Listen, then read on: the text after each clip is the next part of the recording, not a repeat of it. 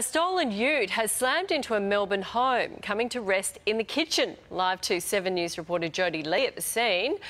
Jody, it looks like a lucky escape for that family inside the house. Morning now. It certainly is. This is one way to wake up early in the morning. Take a look at just how bad this damage is. The car has mounted the pavement here, crashed into the fence of one home and come to a crashing stop inside the kitchen of another. Incredibly, there were two families home at each property at the time. They managed to escape unhurt, but they were asleep when this all unfolded around 1:30. Take a listen to what 76-year-old Pino Nasty had to say. I didn't realise it was a car. I thought something come down from a roof, from a ceiling, a plane or, a part of it or something.